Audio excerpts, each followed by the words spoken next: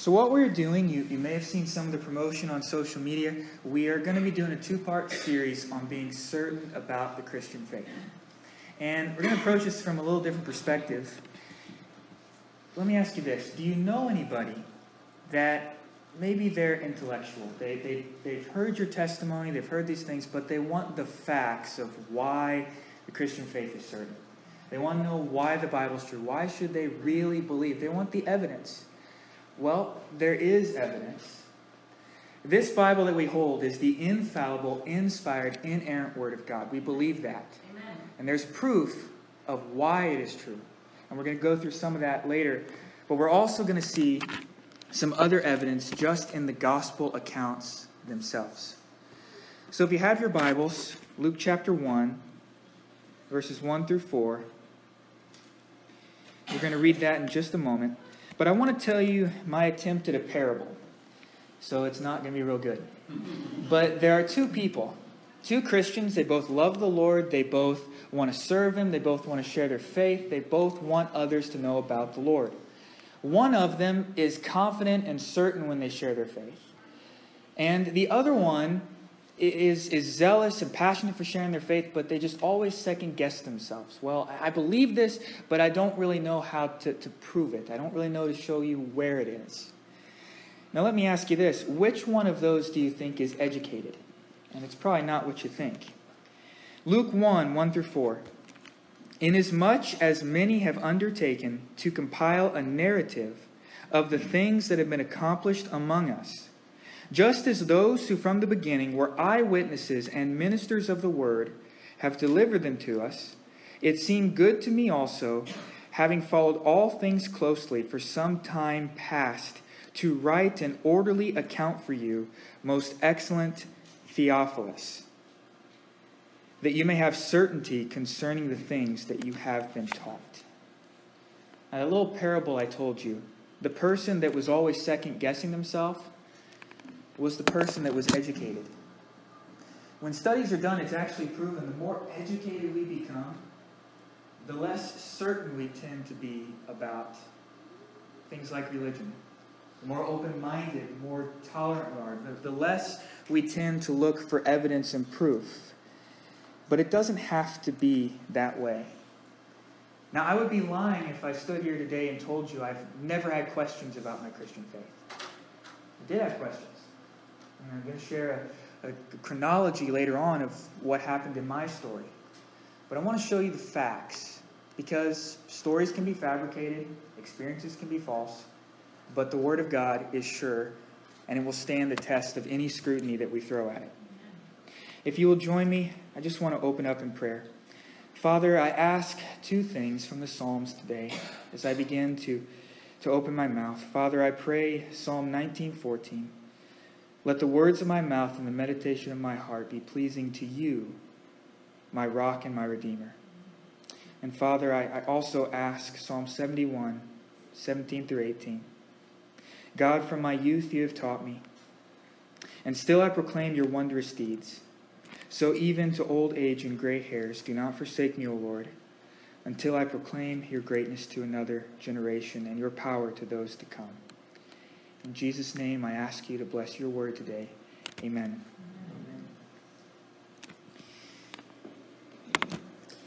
So when you think about your Christian faith, has it ever been tested? Have you ever wondered? For many, it's when they're in college.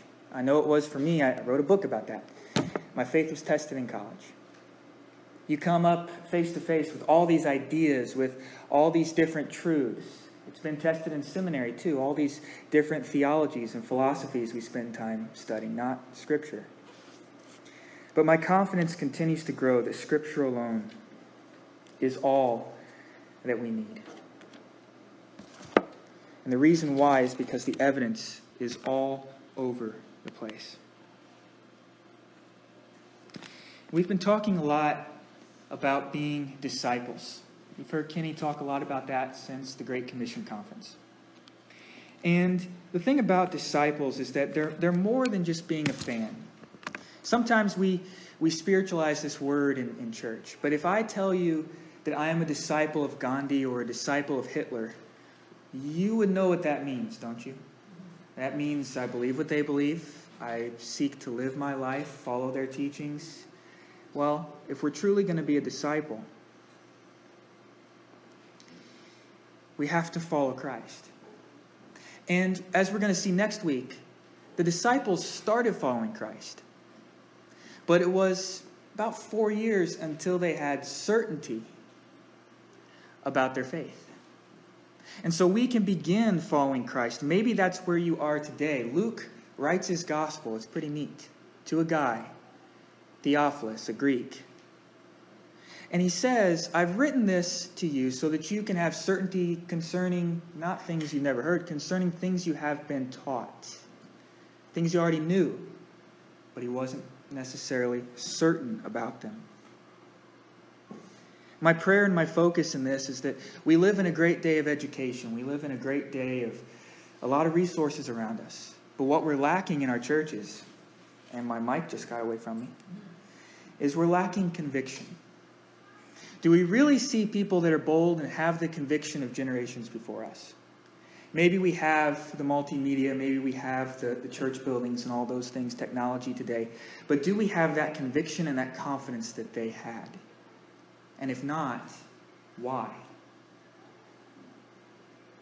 Luke 6:40 tells us this.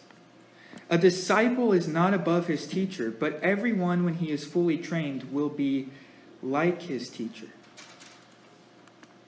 If we're truly disciples of Christ, then we're learning something. And after we've been fully trained, after we've apprenticed, that word disciple kind of means apprentice, then we're going to become like our teacher. Was Jesus confident about what he taught? Was he? He was. The Gospel of Luke is an amazing gospel, written to a culture similar to ours. And in that gospel, I only know this because I'm not that smart, but I've been preaching through it since early this spring.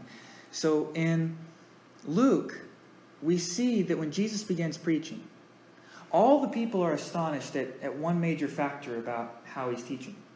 They say, you teach as one that has authority. You have certainty. You're not like the rabbis.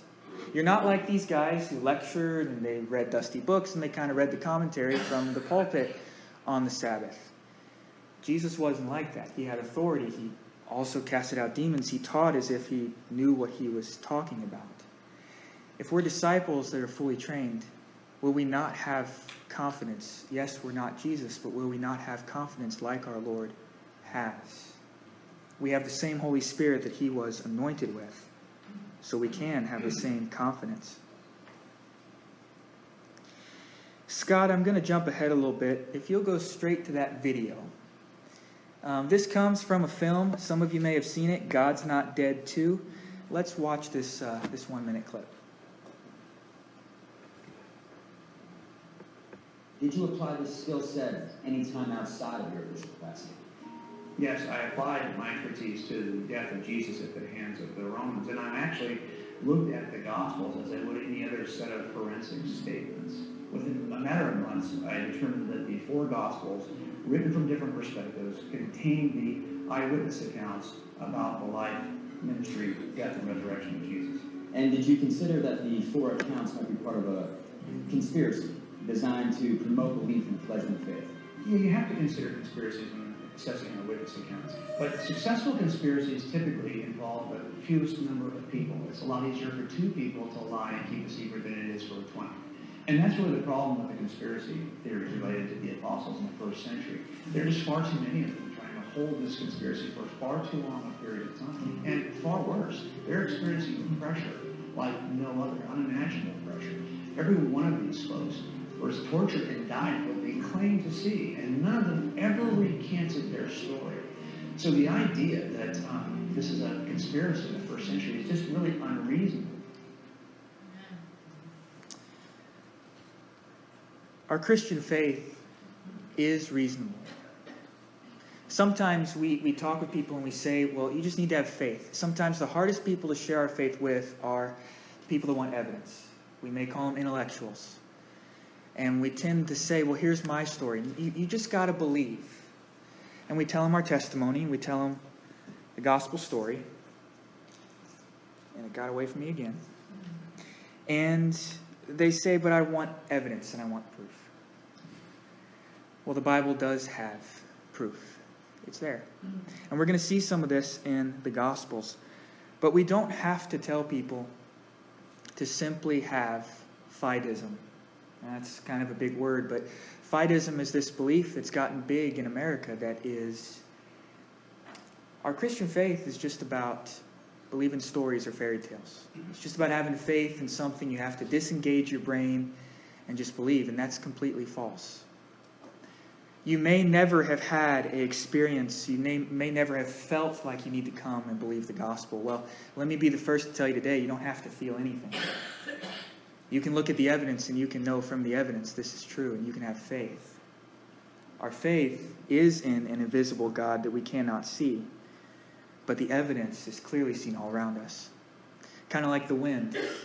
We may not see the wind, we may not even always feel the wind, but we can certainly see the effects of the wind in the trees, on the grass. It's all around us. Now you saw that man's clip, and that's a real-life guy. He was an atheist, and he goes around sharing similar things like this. You can go on YouTube and find him, like he shares on the movie.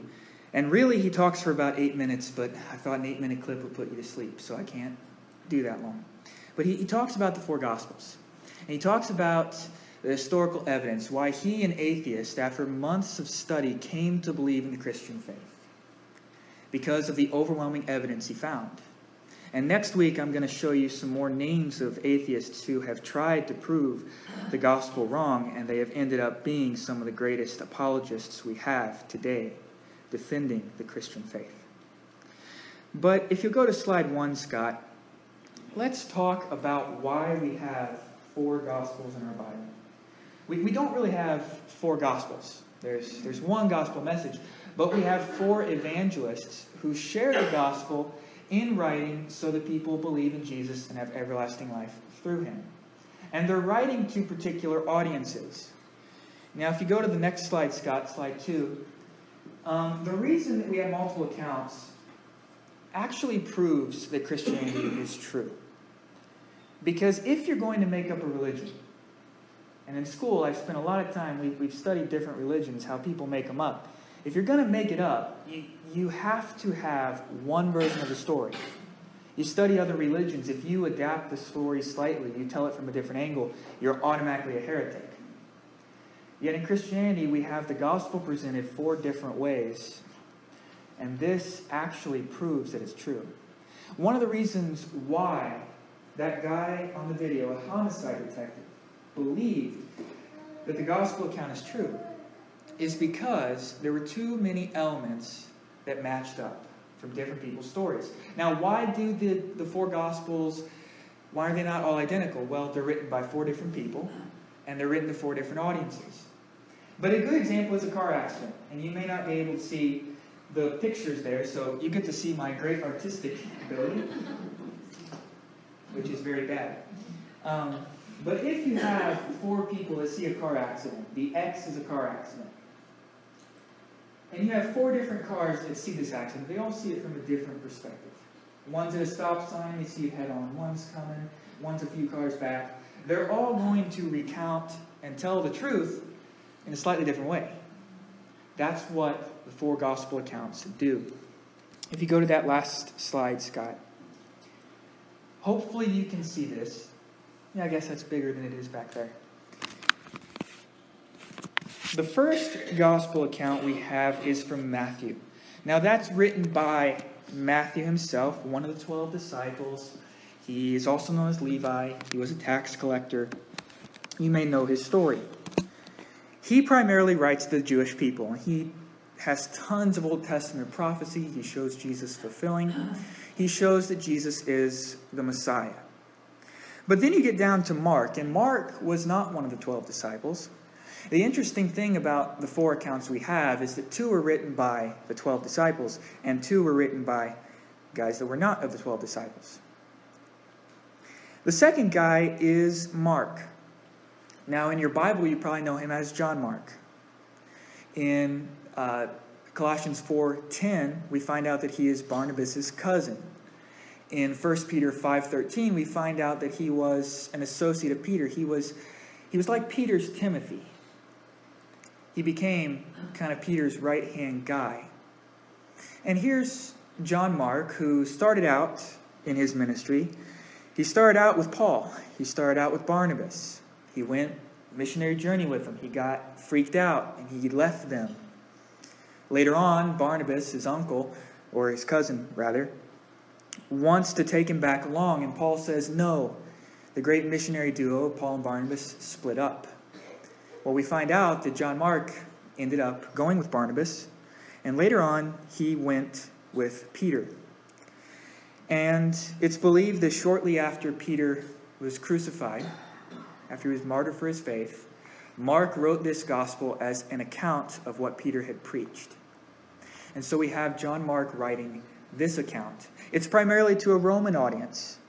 This makes sense. It's fast-paced. The Roman people were the military power of the world. They loved a man on the mission. Jesus is always shown as the suffering servant heading towards the cross. He always is shown with that mission. And Mark writes his account to that audience. Then we get to John, the Apostle John, the beloved disciple, one of the 12. He, interestingly, was the pastor at Ephesus after Paul and Timothy.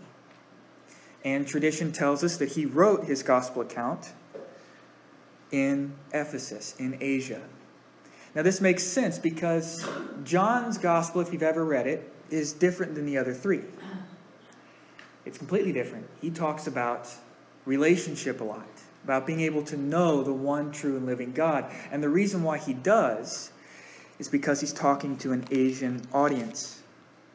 People in the East, people in India, people in the Middle East think differently than we think. We're in the West. We tend to follow the Greeks and the Romans in our culture. We want evidence. We want facts. We want logic. In the East, they want experience. They want to know the one true living God. They're very religious. In fact, in India, at one point in the year, they will go, millions of the Indian people, they will strip themselves naked and go into one of the dirtiest rivers in the world. And they're trying to get cleansing for their sins. They understand they have sin. They understand all those concepts that maybe we try harder to prove here on our side of the world. But what they long to know is that God actually cares about them. That he took on human flesh, that Jesus became the God-man, dwelt among us, so that we could have everlasting life. And John makes it clear in John 20, 30 through 31, that he wrote his gospel, not including everything that could be included, but including what he did so that we may believe in Jesus and have life in his name. And then we get to Luke. Luke was not the last gospel account written. John actually was, but it's at the bottom here because this is where we're going to focus the next 2 weeks. Luke explicitly tells us in verses 1 through 4 why he wrote his gospel. He clearly tells us. Luke was a doctor and a historian. He was an intellectual thinker. He was one of those smart guys that we have a hard time talking to. And yet, God used him to put together a gospel account for that type of person. He carefully researched, he consulted eyewitnesses, he provided an orderly, meaning a historical account. And he wrote all of these things so that we could know with certainty. He wrote to Theophilus. That's a Greek guy. He also wrote the book of Acts to him. And the Greeks were notorious for wanting proof. Paul talks over and over again. The Jews have rejected the gospel because they want miracles on demand to prove who God is. The Greeks reject God over and over again because it sounds like foolishness. We live in a Greco-Roman culture. That's what America is. We study many of the things in our education system the Greeks studied. We think a lot like they thought. If you go back to Luke chapter 1, verses 1 through 4, let's kind of walk through this verse by verse. Let's tear these scriptures apart in a sense, see what they're saying. Luke 1, 1 through 4, verse 1. Inasmuch as many have undertaken to compile a narrative of the things that have been accomplished among us. So many people have tried to do this. They have undertaken the task of trying to compile a narrative. By compiling, that means you have to study sources. You have to put together evidence. You're not simply coming up with something yourself. He researched this painstakingly. He compiled it. And he compiled a narrative. He did not compile a biography.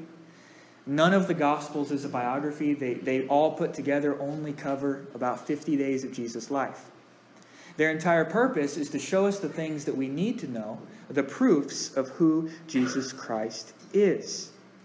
He writes this narrative of things that have been accomplished among us. Many of the eyewitnesses of Jesus Christ's resurrection were still living at the time Luke wrote this. If he would have made this up, it would not have become a popular book in the churches. It's not logical. People that want evidence, the evidence is right there. Verse 2. Just as those who from the beginning were eyewitnesses and ministers of the word have delivered them to us. So what? He's not altering the message. He's delivering this narrative. He's compiling it, researching it, and delivering it just as those who have been eyewitnesses. The apostles, the ministers of the word who have delivered them to us. He's not coming up with something new. Verse 3. It seemed good to me also. I wonder if Luke knew he was writing Scripture. But regardless, the Lord guided him. It seemed good to me also. Having followed all things closely for some time past. He didn't make this up on a whim. He'd been studying for a long, long time. To write an orderly account for you, most excellent Theophilus, so that you can have certainty concerning the things you have been taught. Theophilus already knew something of the Christian faith, but did he have certainty? It was written so that the people that want the facts can have certainty concerning the things we've been taught. That word certainty, the Greek word there, means to know the exact truth and to have certainty because of seeing the proof. That's what that word means. How do we get certainty? Well, we get certainty by digging into God's word. When Jesus was tempted by Satan, Luke 4:4, he answered Satan and said that man shall not live by bread alone. Now, over in Matthew 4:4, Matthew includes the rest of that quote, because you see it's in quotation marks. Jesus is quoting Deuteronomy 8:3, which goes on to say that man does not live by bread alone, but by every word that comes from the mouth of God. Satan wants to attack our certainty. He wants us, when we are confronted with those opportunities of people who say, I want the facts, I want the evidence, he wants us to simply shy away and to say, well, there is no evidence, or I don't know what to do. The evidence is there. You may not know it all, but send them to Luke. It was written so they can know with certainty. Satan wants us to not have an assurance, not have a certainty about our faith in Christ and the Bible. And why? Because a Christian who is confident in what God has said, the evidence is there. We can know beyond the shadow of a doubt. That Christian will have conviction and boldness and a confidence and certainty like we see in the early church, like we see in Acts, the second part of Luke's account. We see this very clearly, this coming to a point of certainty after being a Christian in the life of Peter. Now, I'm going to talk a lot more about him next week, but I want to just show you the beginning. Luke 5, 10, and 11. When Jesus called Luke, here is what happened. When Jesus called Simon Peter. And Jesus said to Simon, do not be afraid, for now on you will be catching men. Simon Peter was a fisherman. He's going to leave all that and become a fisher of men. Verse 11, and when they had brought their boats to land, they left everything and followed him. Now, the they there is Simon and his brother Andrew. But here's the interesting thing. They leave everything They leave everything, and they're not even certain for about another 3-4 years. They're not even certain. They give up their livelihood. They go follow this guy who said, I'm going to make you fishers of men. You don't have to be afraid. Wow. They had passion. They had excitement. They put all their trust in what they thought was happening. But they didn't have certainty yet. Maybe we've been like that. We know and we believe we're saved. But do we have certainty about the things we believed? I grew up my whole life in church, and I'd be lying if I said there was not a point when I finally had to get to knowing for certain myself. Because I can know the story, and I've pretty much always believed the story. But there comes that point when we have to know with certainty. Maybe you've been doubting. Maybe you are the intellectual person. Maybe your friend or your spouse believes the gospel, but you're struggling with doubt. You don't really want to tell anybody. You're embarrassed. You don't really want to be transparent with having questions. It's okay to have questions, but take them to God's Word. Study it out and find the answers. No matter what you throw at it, no matter what scrutiny you put the Bible through, you can't prove it wrong. You cannot prove it wrong. We're going to see Peter next week in one of his first sermons say in Acts 2:36 this same message we're talking about today. He preaches his first sermon. Let all the house of Israel know for certain that God has made him, that is Christ, both Lord and Christ, this Jesus whom you have crucified. He wasn't confident for a while, but he sure did become confident. He ended up being crucified upside down, crucifixion tells us. He was crucified upside down by request, because he said, I am not worthy to be crucified right side up like Jesus my Lord is. He gave it all. He was certain. The 12 apostles were certain. Thousands of Christians through the ages are certain. And more Christians die in our century now than have died in all the 2,000 years since Jesus died. You may not know that, but more Christians have died in the last century than have died in all 2,000 years combined. And they are certain. They are certain. You go over in India, you go over in the Middle East, they're certain of what they believe. If we have doubts, we need to settle them. We need to find the answers. So do you know what you believe? Maybe you have an atheist friend. Maybe you're an atheist yourself. They deny the Bible. Well, the Bible can't be true. It's just a dusty old book. It's just all these religious writings. How on earth could it be true? Well, number one, you're not really looking at any evidence. You're just assuming that. I can tell by your argument. If you look at the evidence, how is it that we have 20,000 manuscripts of Scripture? And I'll show you how many manuscripts we have. I pulled some numbers offline of other stuff that we consider authoritative and accurate. We have over 20,000 manuscripts of Scripture. And most of them are within a century of when they were first written. Now, that's very close. You're going to see with some of these, one of them, the earliest manuscript we have is 1,200 years of a secular book, and yet we still consider it accurate. Not only that, for those who want to say, well, there's too many errors in the manuscripts, there are absolutely no errors in the book of Philippians. There's no spelling errors, there's no punctuation errors. Every single manuscript is exactly the same. And so even if you want to toss out the rest of the Bible, the entire gospel is perfectly preserved and perfectly contained in the book of Philippians. Go read chapter 2. We see the incarnation of Jesus Christ. The evidence is there. The Iliad, maybe you read that in high school. The Iliad, the Odyssey, that Cyclops and all that stuff, Homer. The earliest copy that we have of this book that we still read and consider a classic fairy tale in school, the earliest copy is 500 years after we believe it was written. 500 years after. And we only have 642 copies of it. Then there's Pliny.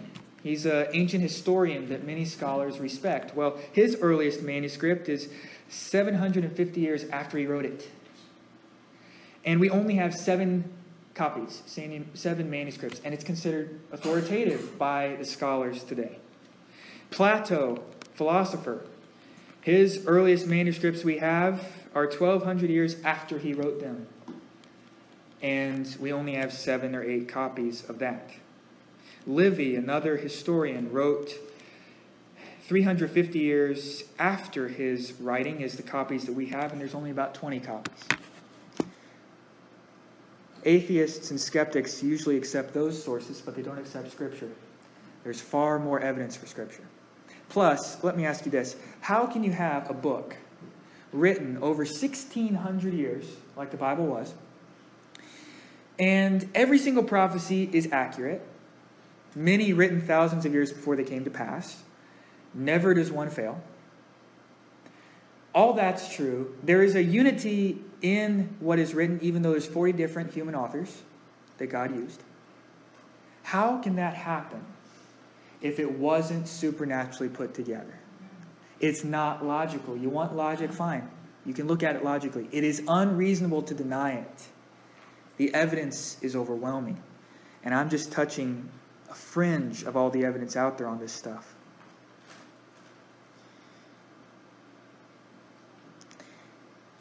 In my own life, I did struggle with the certainty of the Christian faith. To kind of give you a chronology of my own life. When I was 4, I prayed many times to receive Christ. I knew the truth, and I do believe I was saved then. I knew the truth that Jesus was the only way to heaven. I knew I was going to hell without Him. He was my only ticket. And the Bible tells us whoever calls on the name of the Lord will be saved. And I called upon Him at 4. But it wasn't until 12 that I finally understood, wait, I can actually know God. I can actually have a relationship with Him. See, there was a progression here. At 15, when God called me and I began to preach and I saw people saved, I saw people discipled, all that happened, but I still had doubts. I still was not certain. I believed Jesus was true. I believed He was the only way. But I did not have a certainty for myself that I truly was saved. Maybe it was the theology I grew up with. I don't know.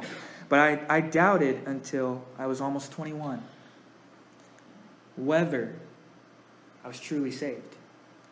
Whether this Christian thing is something that I can preach to others, but, well, I'm certain it's true for others, but I'm not really certain it's true for me.